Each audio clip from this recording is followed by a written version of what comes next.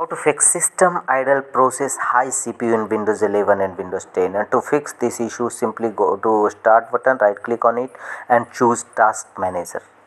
Here from the top menu bar, go to the tab startup tab, and here you will find the a list of options which will appear and which will show you on a startup of your system. If you find any of the app which you don't use frequent, right click on it and choose disable. The second option is go to the file explorer. You may enter the shortcut key Windows plus E to open file explorer in Windows 11 and Windows 10.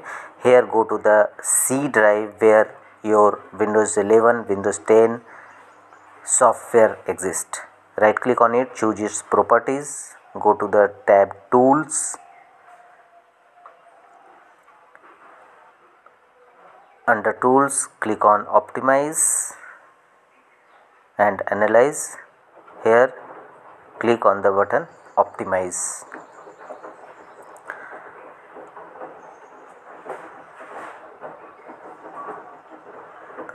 The third option is again go to the start button, right click on it and choose the command run command. Type the command ms configuration, click OK. System configuration window will appear, and in system configuration windows go to the startup tab, click on hide all Microsoft services and click disable all. Click OK button.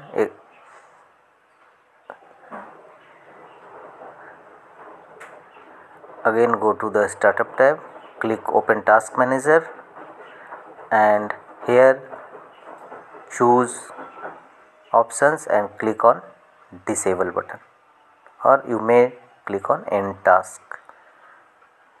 That's all.